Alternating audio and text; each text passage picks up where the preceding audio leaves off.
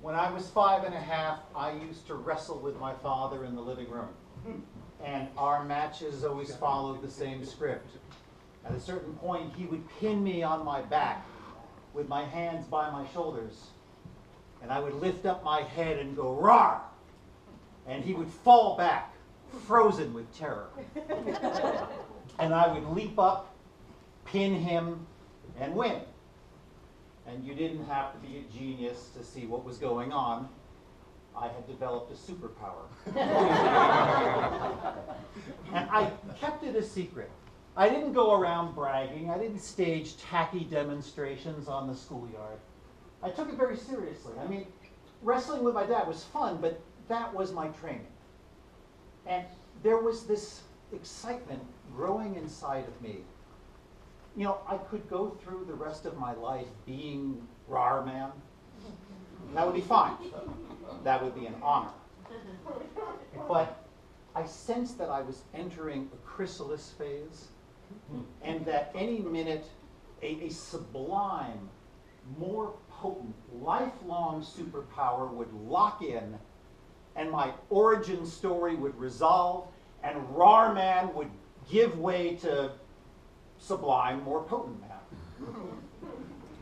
So one day I was loitering in front of Molly Salyard's house. Molly was 6. She was the older woman I was obsessed with. I didn't know what it was that I wanted from her. I guess, you know, attention or affirmation. She was sitting in her front yard and she saw me, but she wouldn't acknowledge me. And I knew that some kind of nuanced, endearing overture was needed. And I picked up a pine cone and threw it at her. Which was pretty sophisticated for 5 and a half. And she howled, and her 14-year-old brother burst out the front door. And I took off. I got halfway down the block. He caught up, he knocked me down, and pinned me on my back with my hands by my shoulders. And I thought, oh, you fool. Could you have made this any easier? And I chose the moment just right and lifted up my head and went, "Rawr!" And he looked down at me and went, "Rawr!" And it's a shame that at 5 and a half I didn't know any curse words.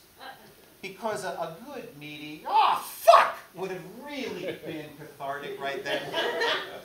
As it was, my head was ready to pop with panic and just so many questions. Like, had I voided my superpower by chucking that pine cone?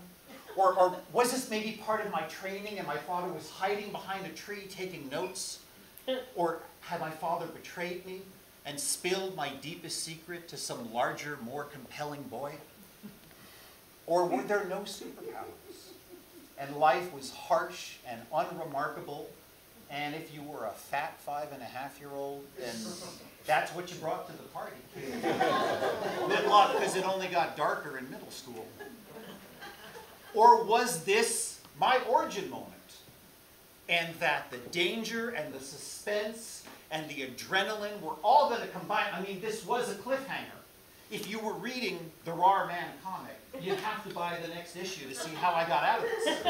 And then you would see my lifelong superpower locked in. Rar Man was gone. This was the story of, "Oh, fuck, man!" I was cooked. He marched me back to his house and made me apologize to his sister, and I did. I looked her right in the eye, and I told Molly I was sorry. And I had one thing going for me, which was that I forgot to cry. I mean, which was the 5 and a half-year-old response to crisis, but this was my Matrix moment.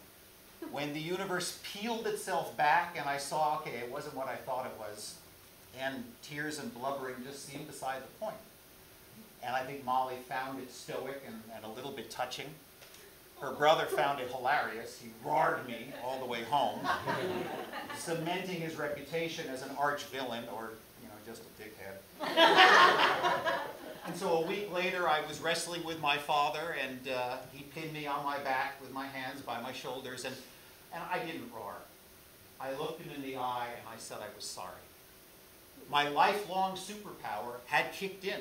The one that would see me through the rest of my life. Barman was gone. This was the story of Apology Man.